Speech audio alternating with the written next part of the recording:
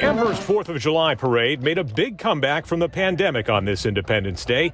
And with 2022 being an election year, it featured many of the big-name candidates running for U.S. Senate, including the incumbent, Senator Maggie Hassan. This is about freedom. This is about our independence and what makes America strong, and also about what we all value in America.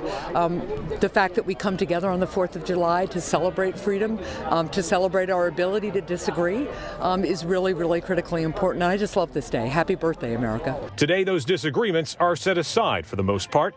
Republican candidate Kevin Smith loves being part of the Amherst Parade's grassroots campaigning traditions. It's awesome. You know, this is what New Hampshire's all about. It's about retail politics, shaking people's hands. It's so great to be doing this post-COVID as well. I think everyone loves a parade. Most of these candidates march in multiple parades. GOP contender Chuck Morse says, along with bringing the patriotism, you've got to stay hydrated.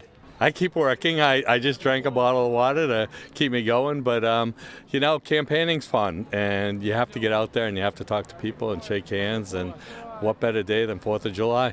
Not every candidate walked a parade route today. Some chose other patriotic means of meeting the people. Vikram Mansharamani, Republican U.S. Senate candidate and the son of immigrants, attended a naturalization ceremony in Portsmouth. Literally, I'm here to just observe. I'm here to just see what my parents went through almost 50 years ago.